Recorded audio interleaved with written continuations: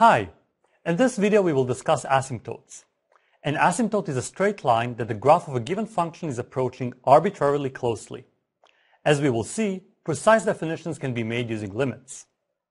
We distinguish between three types of asymptotes: horizontal, vertical, and oblique or slant asymptotes. In this video we begin with horizontal asymptotes and then move on to vertical ones, leaving the topic of oblique asymptotes to a different video. Let's start with the definition of a horizontal asymptote. The line y equals L is called a horizontal asymptote of the function y equals f of x if either the limit of f at positive or negative infinity is equal to L. Have a look at the following graph. The function f has one horizontal asymptote y equals L at positive infinity. However, here the function has two horizontal asymptotes, y equals m at positive infinity and y equals n at negative infinity. Here the function f has only one horizontal asymptote, y equals L, at both positive and negative infinity. So we conclude the following. A function f can have at most two horizontal asymptotes. How can we find the equations of the asymptotes? To find the horizontal asymptotes of a given function f, calculate the limits of f both at positive and negative infinity. If we obtain a number, it means that there is a horizontal asymptote. Let's have a look at the following example. Find the horizontal asymptotes of f of x equals 2 plus x minus 4x to the 4 divided by x squared plus 12x to the 4 plus 1. We begin by computing the limit of f of x at positive infinity. Namely, we need to find the limit as x goes to infinity of 2 plus x minus 4x to the 4 divided by x squared plus 12x to the 4 plus 1. To do that, we divide the numerator and the denominator by x to the 4, and we get limit as x goes to infinity of 2 over x to the 4 plus x over x to the 4 minus 4x to the 4 over x to the 4, all of that divided by x squared over x to the 4 plus 12x to the 4 over x to the 4 plus 1 over x to the 4. Once we simplify, we get limit as x goes to infinity of 2 over x to the 4 plus 1 over x cubed minus 4 divided by 1 over x squared plus 12 plus 1 over x to the 4. To compute this limit, we observe that we have four terms that contain x, and they all have the form of a number divided by a positive power of x. Since positive powers of x tend to infinity as x goes to infinity, those four terms will tend to 0 as x is approaching infinity. And therefore the whole limit will be equal to negative 4 divided by 12, which is of course equal to negative 1/3. A very similar computation will show that the limit of f as x goes to negative infinity is also equal to negative 1/3, and therefore we conclude that the line y equals negative 1/3 is the only horizontal asymptote of f of x at both positive and negative infinity. Now let's move on to another example. Find the horizontal asymptotes of g of x equals to the natural logarithm of e to the x plus e squared. Again, we start our solution by computing the limit of g of x as x goes to infinity. That's going to be the limit as x goes to infinity of the natural logarithm of e to the x plus e squared. Now, as x goes to infinity, e to the x will go to infinity as well. And the natural logarithmic function will also go to infinity as the variable goes to infinity. Therefore, the whole limit is equal to positive infinity, and we conclude that g of x has no horizontal asymptote at positive infinity. Now we have to check the behavior of g at negative infinity. Namely, we need to find the limit as x goes to negative infinity of natural logarithm of e to the x plus e squared. Now as x goes to negative infinity, e to the x will go to 0, and therefore this limit is equal to the natural logarithm of 0 plus e squared. This is equal to the natural log of e squared, which is clearly equal to 2. And therefore the line y equals 2 will be a horizontal asymptote of g at negative infinity.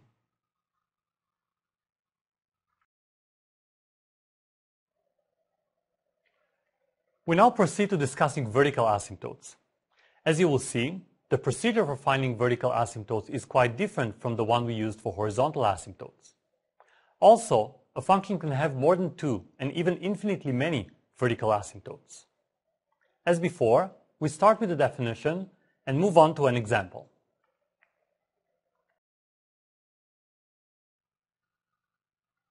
The line x equals c is called a vertical asymptote of the function y equals f of x if at least one of the following one-sided limits of f at c is either positive or negative infinity.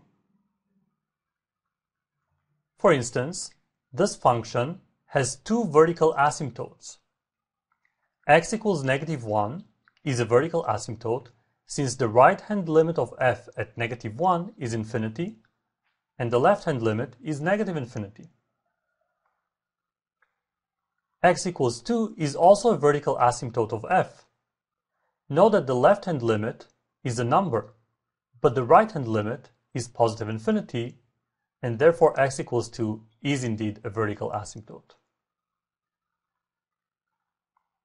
In this picture, f does not have a vertical asymptote at x equals 1, since both the left-hand limit and the right-hand limit will not be equal to positive or negative infinity.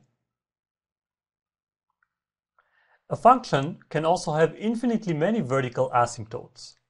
For example, the function 1 over cos x has infinitely many vertical asymptotes, as you can see in that graph.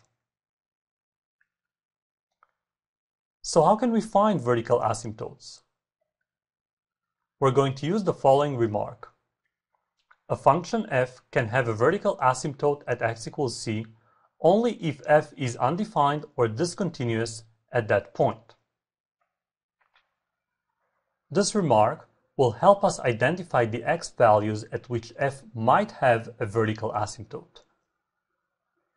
Let's proceed now to an example.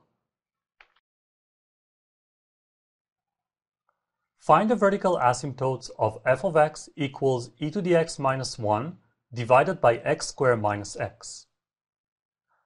Let's begin by finding the domain of this function.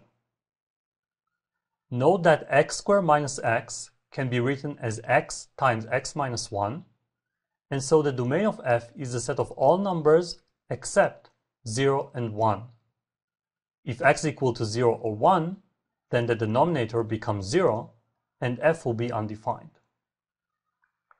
Now, since f is continuous on its domain, it may have a vertical asymptote only at x equals to 0 or to 1. This follows from the previous remark. So let's start by checking the right-hand limit of f at 1. This is going to be the limit as x goes to 1 from the right of e to the x minus 1 divided by x squared minus x. Now we can rewrite the function and get the limit as x goes to 1 from the right of e to the x minus 1 divided by x multiplied by 1 divided by x minus 1. Now, the limit of e to the x minus 1 over x as x goes to 1 will be equal to e minus 1 over 1, which is a positive number. The limit of 1 over x minus 1 as x is approaching 1 from the right will be equal to positive infinity, and therefore the whole limit will be equal to positive infinity. Well, the right-hand limit is infinity, and therefore we conclude that x equals 1 is a vertical asymptote of the given function f.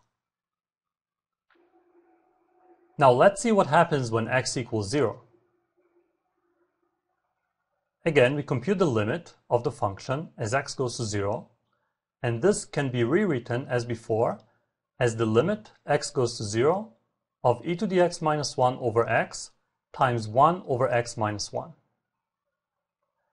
Now the limit of 1 over x minus 1 as x goes to 0 is easy to compute. We get 1 divided by 0 minus 1, which is of course equal to negative 1. The limit of e to the x minus 1 over x as x goes to 0 can be written as e to the x minus e to the 0 divided by x minus 0 as x goes to 0. And we can identify this limit as the derivative of the function e to the x evaluated at x equals 0. Since the derivative of e to the x is just e to the x, when x equals 0, we obtain e to the 0, which is equal to 1. By the way, this limit can also be computed using L'Hopital's rule. Combining these results, we get that the limit as x goes to 0 of the given function f will be equal to 1 times negative 1, which is equal to negative 1. We didn't get positive or negative infinity, and so we see that f does not have a vertical asymptote at x equals 0. Our conclusion is that the line x equals 1 is the only vertical asymptote of f. Let's have a look at the graph of f. We can see clearly that the line x equals 1 is a vertical asymptote. However, even though the function f is undefined at x equals 0, there is a hole in the graph and there is no vertical asymptote there, since the limits from the left and from the right at x equals 0 are not equal to positive or negative infinity.